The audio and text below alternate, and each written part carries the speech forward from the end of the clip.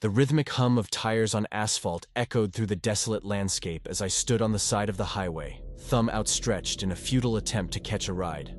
My name is Mike, and I was a seasoned hitchhiker, having crisscrossed the country in search of adventure in the open road.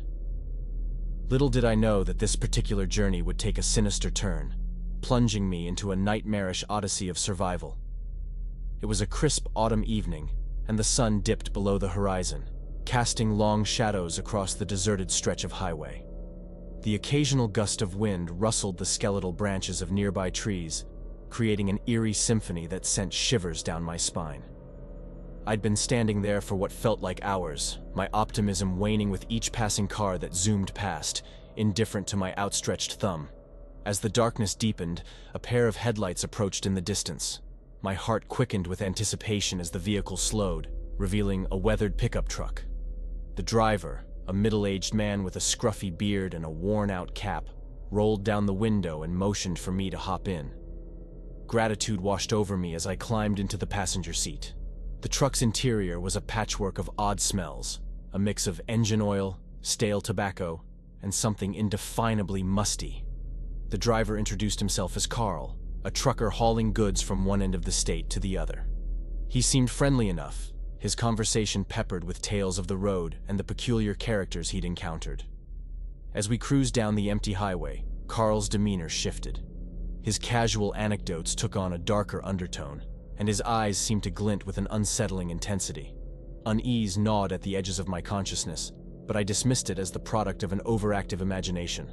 After all, I'd met my fair share of eccentric characters on the road.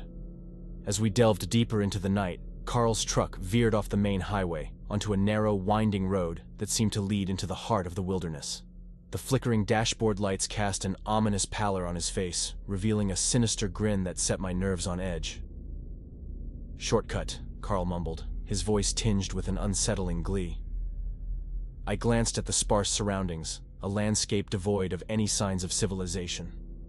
Alarm bells rang in my mind, but I hesitated to voice my concerns, afraid of escalating an already tense situation. The truck rumbled along the desolate road, the shadows of looming trees playing tricks on my imagination. The air grew thick with an unspoken tension, and my instincts screamed at me to escape this encroaching nightmare. Yet, the isolation of the wilderness rendered escape impossible. As the minutes stretched into an eternity, Carl's conversation took a darker turn. He spoke of isolated cabins hidden deep in the woods, places where the rules of society didn't apply. His words carried a sinister implication, and I felt a chill crawl down my spine. The truck slowed to a crawl, and Carl's eyes fixed on mine, the glint of madness unmistakable. A surge of adrenaline propelled me to action. Without a word, I unbuckled my seatbelt and flung open the door, my feet hitting the cold ground in a desperate bid for freedom. The darkness enveloped me as I sprinted into the woods, branches clawing at my skin. Behind me, the engine roared to life, and the truck's headlights cast long shadows that danced with the rhythm of my pounding heart. I zigzagged through the trees, fueled by fear and the instinct for self-preservation. The forest, once a place of solace, now felt like a labyrinth of terror. I dared not look back, my senses hyper-alert to any sign of pursuit. The distant hum of the truck faded, replaced by the symphony of the night. A symphony that seemed to mock my desperate flight. Hours passed, and exhaustion forced me to a stumbling halt. The forest had swallowed me whole, and the oppressive silence weighed on me like a leaden cloak. The chill of the night seeped through my clothes, and a profound sense of isolation settled in the pit of my stomach. With trepidation, I resumed my journey, navigating the unfamiliar terrain with the aid of a dim flashlight. The occasional rustle of leaves and the distant calls of nocturnal creatures added to the surreal ambiance. The forest, once a mere backdrop to my hitchhiking adventures, had become a battleground where I fought to survive. As dawn painted the horizon with hues of pink and orange, I stumbled upon a clearing. Relief washed over me as I spotted a road in the distance. Civilization beckoned, promising an escape from the nightmare that had unfolded in the wilderness. I hurried toward the road, my senses on high alert, wary of any signs of danger.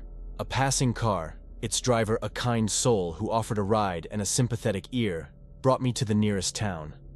I recounted my harrowing experience to the local authorities, who assured me that they would investigate the incident. But the specter of Carl and his ominous intentions lingered, a haunting reminder of the darkness that could lurk behind the facade of a friendly face. The days that followed were a blur of police interviews, descriptions of the pickup truck, and a growing unease that stayed with me like a shadow. The news reported nothing, and the authorities seemed no closer to apprehending Carl. The wilderness had swallowed him, leaving me with a lingering sense of vulnerability. Haunted by the events of that night, I vowed to share my story as a cautionary tale for fellow travelers. The open road, once a symbol of freedom, now bore the weight of unseen threats. The hitchhiker's code of trust had been shattered, replaced by a sobering awareness of the dangers that lurked in the unknown. As I share this story, the echoes of that fateful night reverberate through my consciousness. The highway, once a lifeline to adventure, had become a corridor of nightmares. The desolation of the wilderness, the sinister grin of a stranger, and the desperate flight through the shadows were etched into my memory, a testament to the thin line between trust and treachery on the road less traveled.